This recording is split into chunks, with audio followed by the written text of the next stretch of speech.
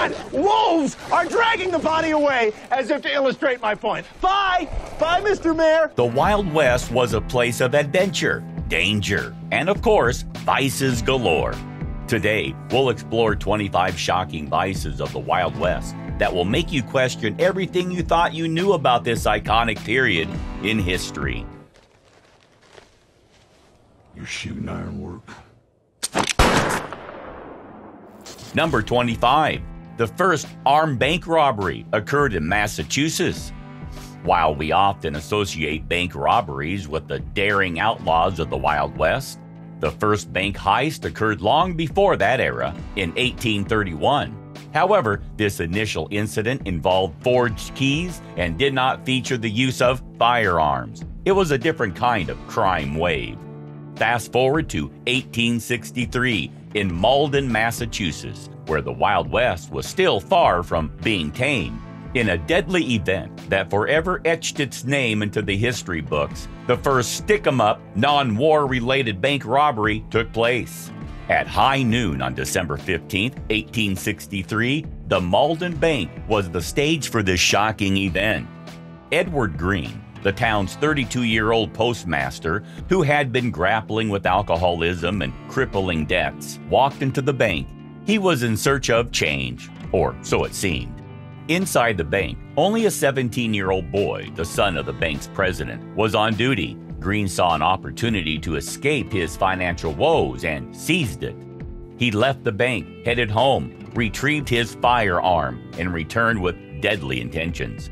Tragically, he shot the young bank employee in the head. With his sinister deed done, Green left the bank once again, this time with a substantial haul, a staggering $5,000 in cash, which by today's standards would be over $105,000. However, his newfound wealth drew suspicion, and it wasn't long before people began to question how the once deeply indebted postmaster could suddenly pay his dues. Just a month after the heist, Green reportedly confessed to the murder. In 1866, he paid the ultimate price for his crime. He was hanged. This grim chapter in history marked Edward Green as the first man to be hanged for an armed bank robbery in America. Number 24. Millions of bison were slaughtered. In the early 1800s, the American frontier teemed with millions of bison. Their numbers estimated to range from 10 to 30 million. However, by the turn of the 20th century, this magnificent species had dwindled to fewer than 1,000. The decimation of the American buffalo was a dark chapter in history. The slaughter of these mighty creatures was ruthless, with many falling victim to the guns of individuals commissioned by the United States Army or even the Army itself.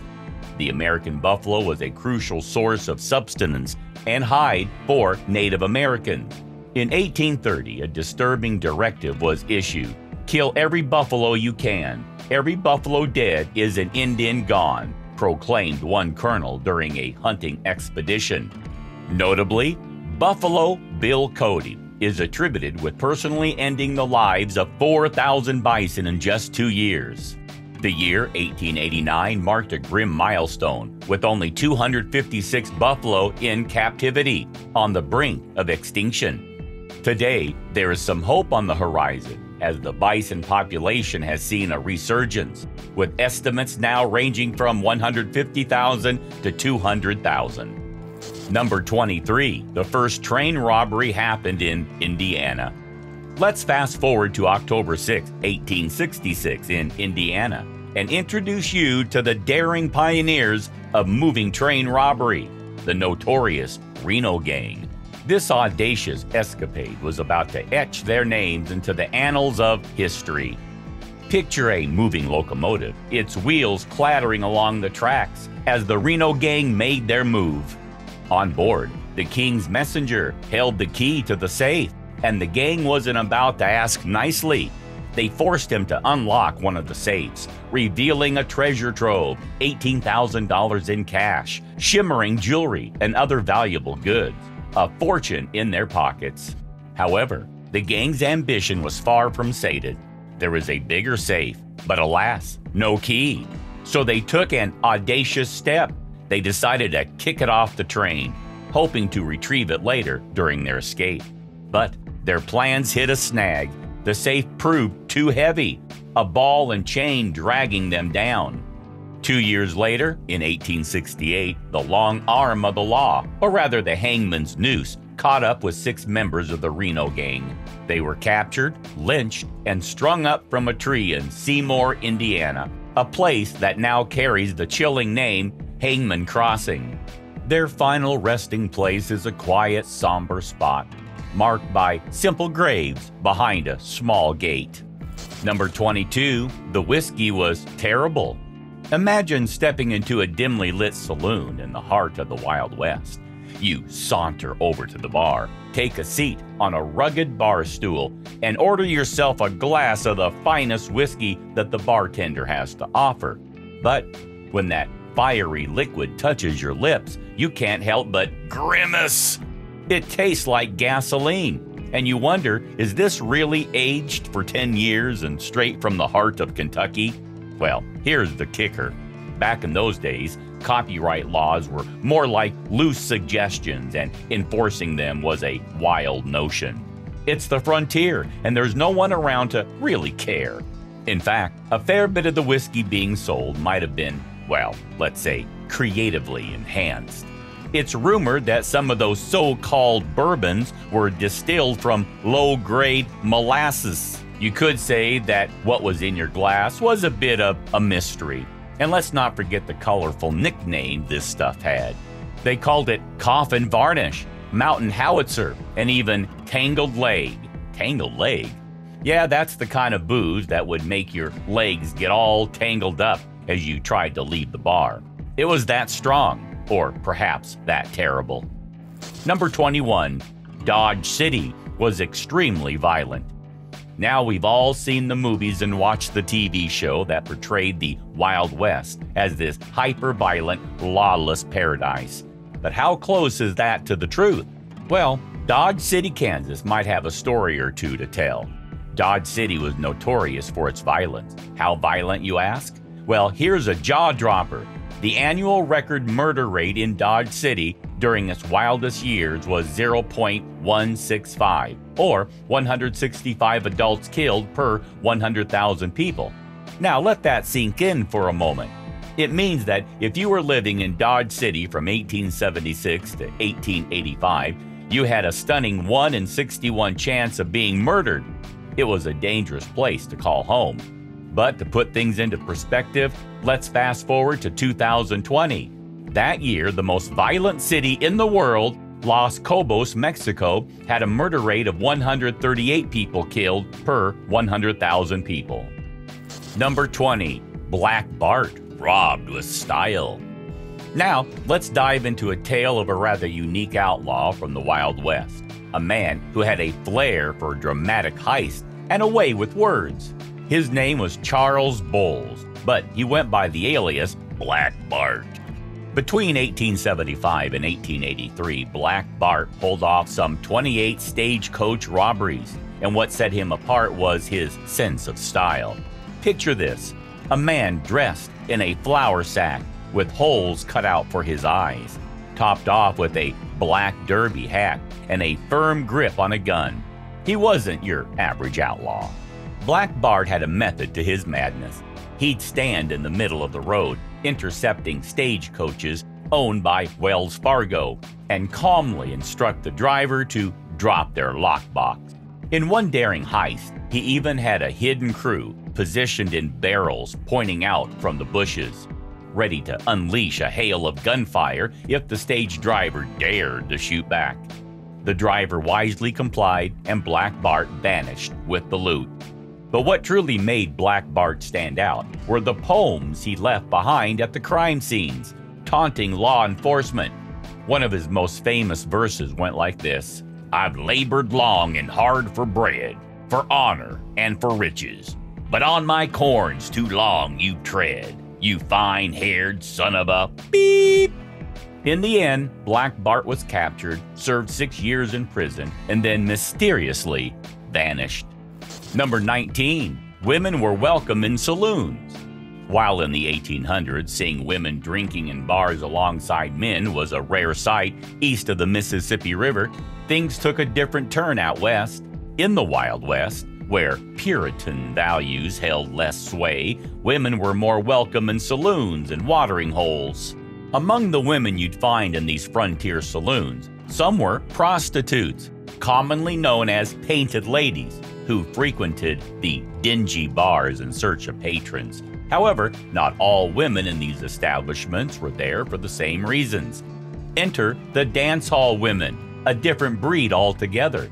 They were entertainers and hostesses, adding a touch of elegance and charm to the often rough and tumble saloon scene. These women would lighten the mood with their singing, dancing, and engaging conversations with male patrons, all while skillfully encouraging them to spend a little more on their drinks. According to Legends of America, these saloon girls could earn a respectable $10 per week, which would be the equivalent of around $205 in today's currency, and they even received a commission from the drinks they managed to sell. Number 18. Chewing tobacco was quite nasty. In the Wild West, chewing tobacco was a common habit, and while it might seem like a peculiar pastime to modern sensibilities, it had its reasons. The arid, dusty conditions of the frontier often left folks with parched mouths, making the act of chewing tobacco a somewhat comfortable habit. The moisture from the chew provided relief to the dry mouths of those who spent their days in the open, dust-filled fields. During the 19th century, the heyday of chewing tobacco, it was not uncommon to find spittoons in many public places, including saloons, bars, stores, and even banks. These containers served as receptacles for folks to discreetly dispose of their used tobacco. While they provided a practical solution for dealing with the remnants of this less than delightful habit, the sight of spittoons filled with used tobacco was not the most pleasant one for the eyes. Chewing tobacco might have been a coping mechanism, but it wasn't without its less appealing aspects.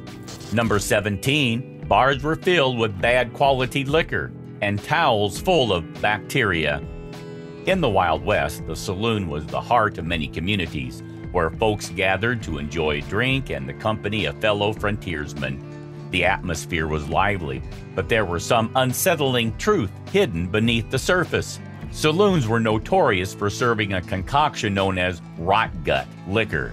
This wasn't your high-quality aged whiskey. Instead, it was a mixture of whatever liquors were on hand. Unsurprisingly, consuming this questionable brew often left patrons feeling ill. The quality of the liquor in these establishments was far from top shelf. Adding to the less than sanitary conditions of these watering holes were the bar rails adorned with towels. These towels had a seemingly innocent purpose: to mop up the inevitable spills and splashes of beer.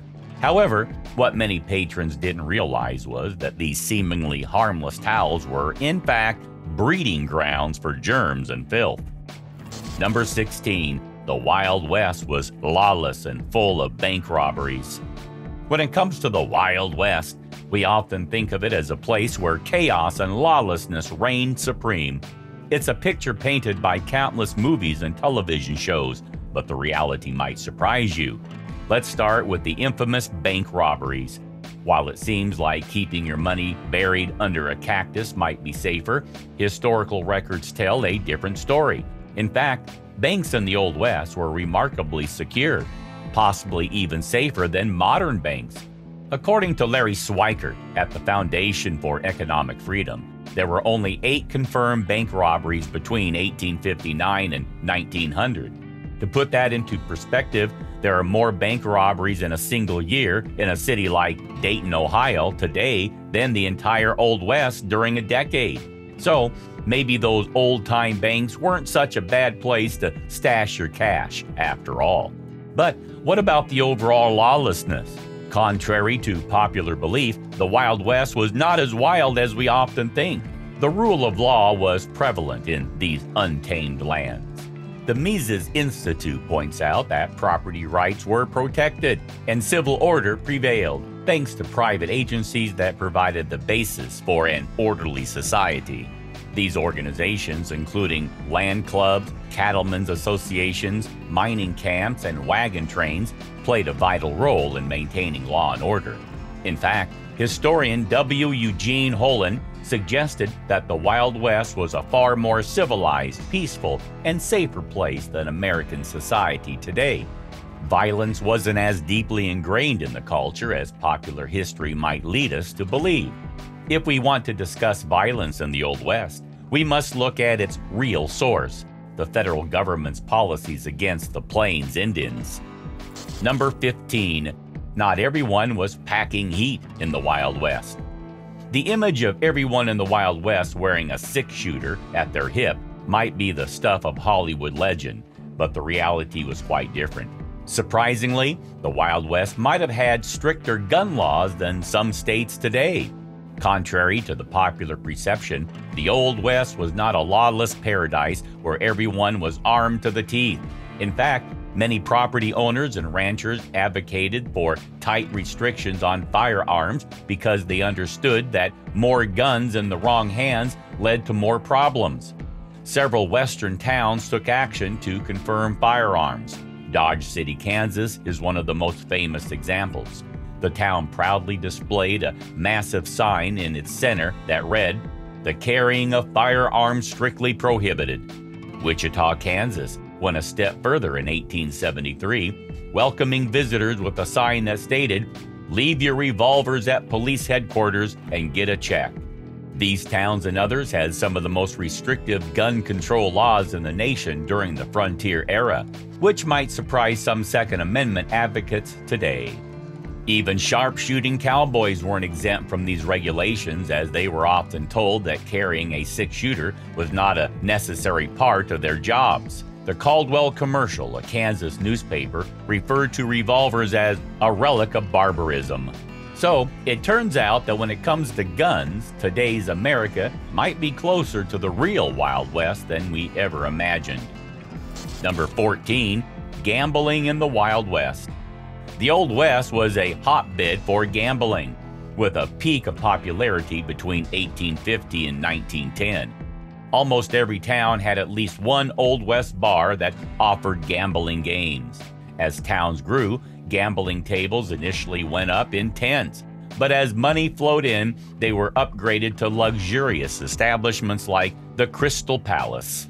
Common gambling games of the time included faro, roulette, and poker. Men would often gamble after their workday, and some were professional gamblers. Wyatt Earp, for example, aimed to make money through gambling, and his friend Doc Holliday was a professional gambler. California gold prospectors were known for their love of gambling, and entrepreneurs capitalized on this by opening gambling houses. These establishments didn't just offer gambling tables, but also featured music and other forms of entertainment. New Orleans became the new capital of the gambling business, with hundreds of gambling saloons in the second half of the 19th century. In present day, online platforms like Instant Casino provide an opportunity to play classic games like slot machines, roulette, or poker. Gambling gradually began to attract a diverse crowd, including women, and rules were established to standardize card games. Lawmakers intervened by regulating and taxing gambling activities. Eventually, they pushed for bans on certain card games and restrictions on the gambling business, leading to its decline. Saloons were keen on promoting gambling because it encouraged patrons to keep buying drinks. In some cases, bars even employed staff to maintain card tables, ensuring that customers stayed seated all night.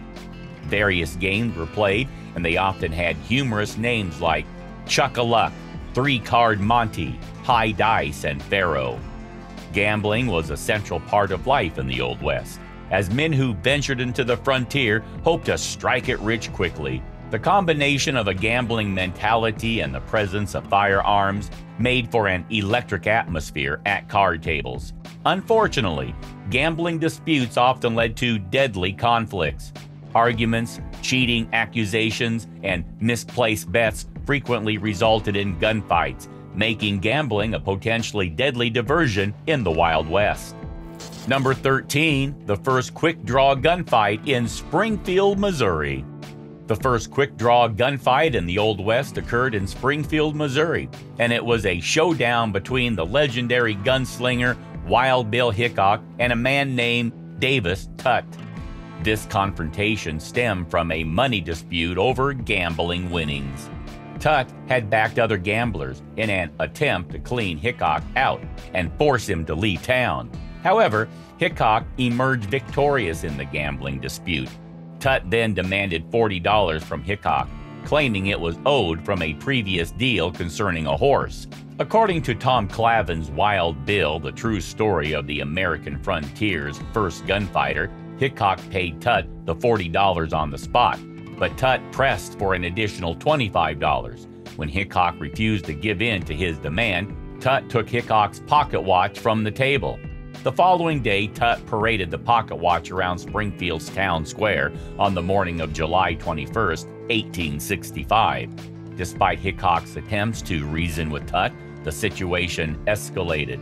Just before 6 p.m., Hickok warned Tutt not to cross the square with the watch, but Tutt reached for his gun, and Hickok did the same. In a tense standoff, both men drew their weapons, but Hickok fired the fatal shot, sending a bullet through Tutt's heart. This historic encounter marked the first recorded quick-draw gunfight in the Wild West. Word of the dramatic showdown quickly spread, and 2 years later, an illustration of the event accompanied an article in Harper's New Monthly magazine. Number 12, America's first serial killer family, the Bloody Benders. The Wild West was not just a land for gunslingers and outlaws, it also had its share of serial killers. One chilling example is the Bender family, often referred to as the Bloody Benders. This German immigrant family resided in Labette County, Kansas, for a mere year, from 1871 to 1872. The Benders' cabin was a sinister place that concealed dark secrets. They divided their cabin into two parts, a general store and a small lodging house for travelers. According to contemporary accounts, the family was perceived as strange, mean, or simply put off. 4 Benders lived on the property: John Bender Sr. and his wife Elvira, and their son John Jr., along with his girlfriend Kate, who might have been his sister. The Bloody Benders are believed to have been responsible for the deaths of at least 11 individuals, whose remains were buried in the orchard near the family's cabin. As more people began to question the growing number of disappearances and the eerie happenings around the Benders' property, suspicion closed in on the family. Sensing the impending danger, the Benders mysteriously vanished. Number 11. Drinking culture in the Wild West. In the Wild West, drinking culture took center stage. Saloons were the epicenter of community life and regular hangouts in every small town. However, it was primarily a male domain, as women were not allowed in saloons unless they were working as prostitutes. The atmosphere inside these establishments was characterized by rowdiness and danger. A diverse range of men, from soldiers and miners to farm laborers and even outlaws and sheriffs, frequented saloons. Many of these bars featured live music, similar to today's watering holes. Others offered card games and gambling, and some even doubled as brothels. Upstairs, working girls plied their trade while the patrons drank and often spent more money for additional pleasures. One of the most remarkable aspects of the drinking culture in the Wild West was the abundance of saloons. For example, the small frontier town of Livingston, Montana, once boasted an astonishing 33 saloons for its 3,000 residents, showcasing the deep-seated love for alcohol in these communities. Whiskey was the drink of choice, but it wasn't the refined whiskey we know today. Number 10. Brothels in the Wild West. Brothels were a prevalent and undeniable aspect of life in the Wild West. Although prostitution was technically illegal in the 19th century American frontier, this didn't deter anyone. With law enforcement often scarce in these rough-and-tumble territories, laborers, miners, and transient workers sought entertainment after long, hard days, and they were willing to pay for it. In response, soiled doves and sportin' women who worked in the brothels were more than willing to provide services in exchange for substantial earnings. As the West was being won, brothels evolved into central institutions in many frontier towns, much like the saloons. Migrant workers, cowboys, and outlaws frequently patronized these establishments to find companionship. For a price, pleasure was readily available, and the women who managed these operations were financially successful. It was one of the few ways for women in the frontier to earn money and exert influence in a predominantly male-dominated society. By the end of the 19th century, many boom towns made no attempt to hide their red light districts. In a notorious example, the 1895 Traveler's Guide of Colorado explicitly listed brothels operating in the state, providing potential customers with 66 pages of information about the various establishments. It was akin to an old-fashioned Yelp, albeit with an adult focus. However, it's essential to recognize that the sex industry in the Wild West was far from glamorous. Countless women suffered and lost their lives due to childbirth and venereal diseases resulting from their work in brothels. Some fell victim to careless, violent, and sadistic men. In the best-case scenarios, a few madams amassed considerable wealth, but such success stories were rare. For many women, life in the brothels was far from ideal during this tumultuous frontier era. Number 9. Animal fighting in the Wild West. The brutality of the Wild West extended beyond the treatment of people. It also encompassed the cruelty inflicted upon animals. One disturbing pastime that gained popularity was animal fighting, including dog and cock fighting. In some boom towns, promoters went to great length to create a spectacle around these cruel events. They erected wooden grandstands to attract paying spectators, and the fighting arenas were outlined with chicken wire. Aggressive roosters were pitted against each other, leading to short, brutal, and often deadly fights. The popularity of these events was undeniable, with promoters profiting from ticket sales, as fans eagerly watched animals kill each other within the ring. Gambling and alcohol also featured prominently in these gruesome affairs, continuing a pattern of vice in the Wild West. Venturing further into the far west, another horrific form of entertainment emerged: bull and bear fighting. Pioneers in California believed that roosters and dogs were too insignificant for their tastes. Instead, they constructed large bear pits and captured California grizzly bears from the wild. These majestic bears were then forced into combat with raging bulls. These brutal battles culminated in the death of one or both animals, and the fights were shockingly violent. It's worth noting that the concept of animal fighting was not unique to the Wild West. Even ancient Romans staged similar events. However, the pioneers in California, oblivious to this historical context, organized bear and bull fights that were historically brutal. So many bears were trapped and killed in these gruesome sports that the California grizzly bear population eventually went extinct as a result of their actions. Number 8. Public hangings in the Wild West. Public executions have a long history across various civilizations. Rulers have often used them as a means to showcase the consequences of breaking the law, and the practice has a certain morbid appeal that transcends time.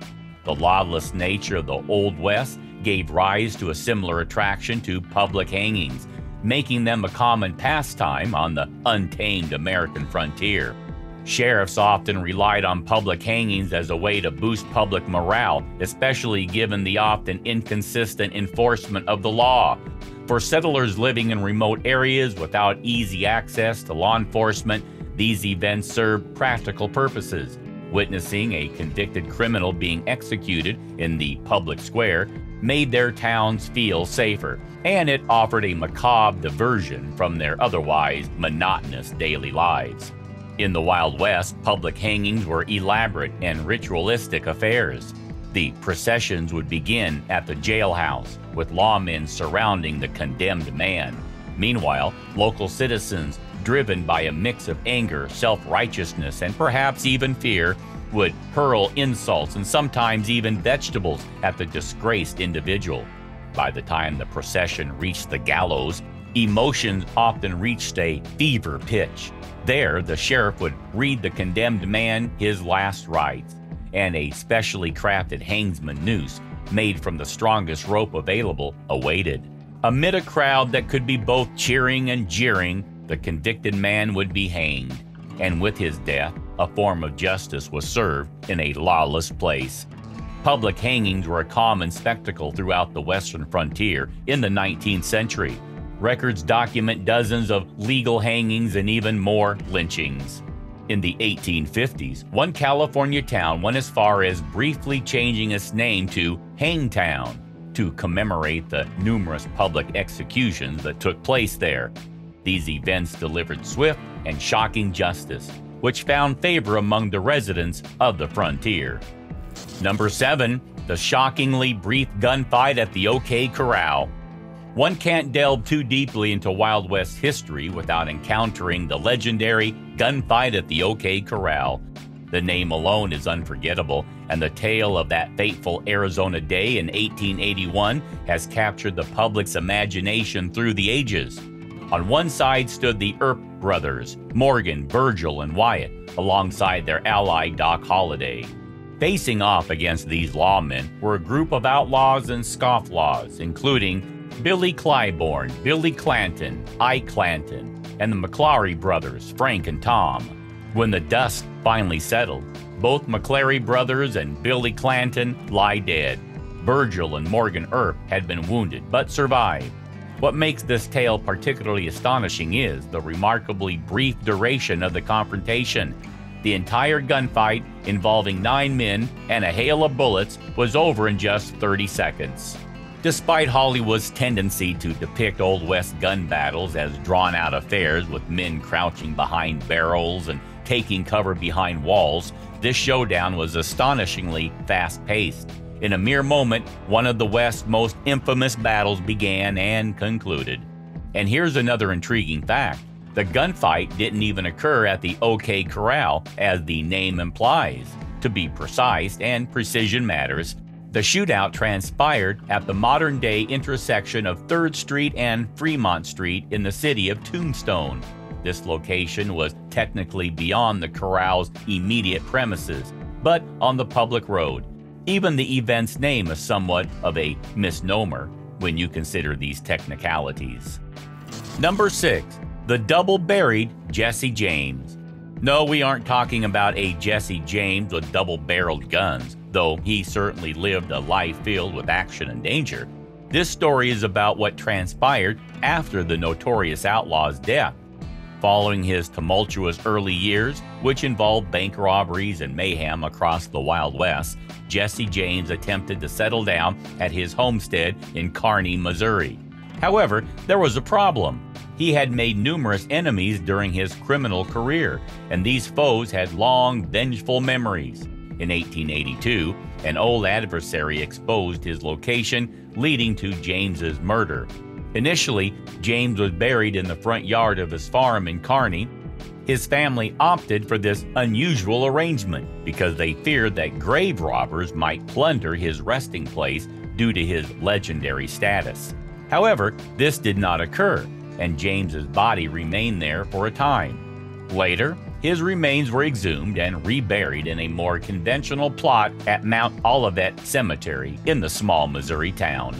But the story doesn't end there. In 1948, decades after the Wild West era had come to an end, a man named J. Frank Dalton, claimed to be the real Jesse James, came forward.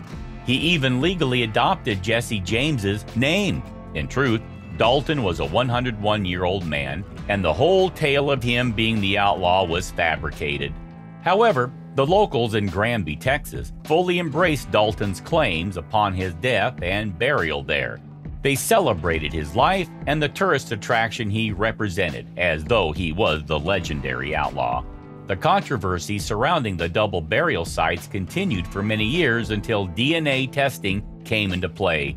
Scientists exhumed Jesse James's body in Kearney, confirming his identity through mitochondrial samples and discrediting Dalton's claims. Nevertheless, the myth had endured long enough to overshadow the truth, so many still associate Granby with the burial site of Jesse James, even though it isn't. Oops!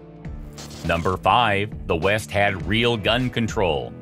While it's easy to imagine the Wild West as a place where firearms reigned supreme and everyone was armed to the teeth, the reality was quite different. In fact, the Wild West had a form of gun control that was stricter in some ways than modern regulations.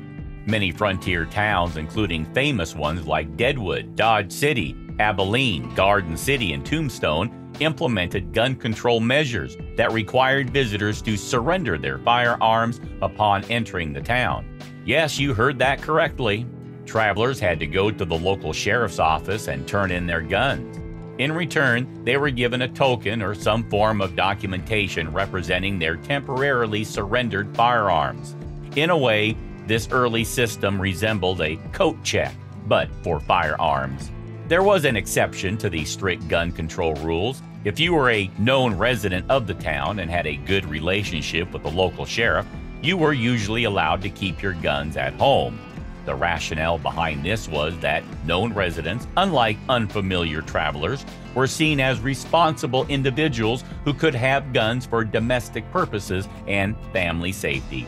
So, in contrast to popular notions of the Wild West as a place where everyone was armed and dangerous, the truth was that gun control measures were often quite strict, aiming to disarm strangers while allowing known residents to keep their firearms. Number 4. Oregon almost outlawed slavery. The history of slavery and its abolition in the United States is a complex and often painful one. In the context of the Old West, Oregon played a unique role in addressing slavery. Oregon state government was founded in 1844, and during its early years, it made a decision regarding the institution of slavery.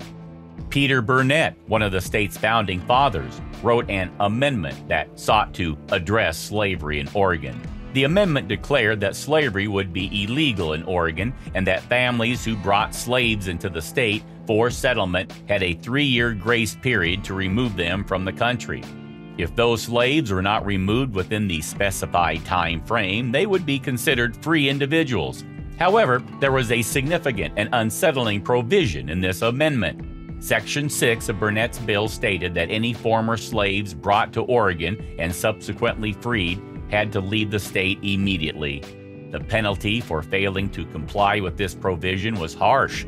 The freed individual would be subject to corporal punishment, specifically not less than 20 or more than 39 stripes. This provision in the bill became known as Peter Burnett's Lash Law. Essentially, it intended to prevent black people, especially formerly enslaved individuals, from settling and living in Oregon. Burnett's concern was that ex-slave settlers would harbor hostile feelings towards the white population. Remarkably, this exclusionary rule remained in effect in Oregon until 1926. Number 3. Mining in hazardous conditions. Mining has played a significant role in the history of the American West, leading to the settlement and development of many towns on the frontier. Unlike coal mining in the East, which often had grueling conditions, mining in the West often focused on gold and silver, offering the potential for quick wealth. Miners in the American West often worked individually or in small teams, driven by the allure of striking it rich. A single successful discovery could lead to a lifetime of prosperity, motivating many to venture into the mines. However, most miners did not find significant wealth and faced difficult and dangerous working conditions. As the mining industry in the West grew, it expanded to include other minerals such as iron, copper, oil, and gas. These developments provided more opportunities for profit and attracted more workers. Despite the potential for wealth, Mining was a demanding profession with little regard for safety and miners' health. Many miners face hazardous working conditions with little attention to safety measures. Dust in the mines often led to health issues such as tuberculosis. For example, in Butte, Montana, a study found that miners were dying from tuberculosis at rates 10 times the national average, likely due to the conditions within the mines. While some miners struck it rich and changed their lives, most faced challenging and often unhealthy working conditions, putting their bodies through hardship in pursuit of wealth. Number 2. Vigilante justice. Vigilante justice was prevalent in the American Wild West due to the scarcity of lawmen and the vast distances between settlements. In many cases, serious crimes went unpunished, and the lack of formal law enforcement led to the rise of vigilantism. When crimes occurred, vigilante mobs formed and often resorted to lynching as a form of punishment. Lynchings were carried out by those who took the law into their own hands. A famous example of vigilante justice is the lynching of Bill Longley in 1878. Longley was a notorious outlaw in Texas who was lynched by vigilantes for being a horse thief. However, as the vigilantes left, they took one last shot at Bill, weakening the rope. This caused the rope to break, and Longley survived, later going on to murder more individuals before his eventual execution. Criminal offenders were at risk of being lynched on the spot, sometimes merely based on accusations, regardless of their guilt or innocence. Vigilantes often acted quickly and without the due process of the law, making their decisions based on perceived notions of justice. Number 1. Exploitative prostitution. The rapid growth of towns and cities in the American Wild West created a demand for prostitution, forcing many poor women with limited work opportunities into the trade for survival. These women were often immigrants or members of minority groups, making them particularly vulnerable to exploitation. They endured harsh working conditions, including long hours, low pay, and physical abuse. Prostitutes also face significant risk of developing sexually transmitted diseases and being subjected to violence from customers and pimps. Exploitative prostitution was a serious issue in the Wild West, with many prostitutes being coerced into the trade due to poverty, debt, or violence. They were typically controlled by pimps who confiscated most of their earnings and used violence to keep them in line. The exploitation of prostitutes was widespread in the Wild West, and it was estimated that up to 90% of prostitutes in certain areas were victims of trafficking. The lack of effective law enforcement in many areas and the tolerance of prostitution by authorities contributed to the problem. Despite the dangers, some women chose prostitution as a means to earn more money than they could in other jobs and to have some control over their lives. There you have it, guys. 25 Wild West vices that'll make you see this iconic period in a whole new light. If you enjoyed this video, don't forget to hit that like button, subscribe to our channel for more fascinating history, and ring the notification bell so you never miss out. Thanks for watching.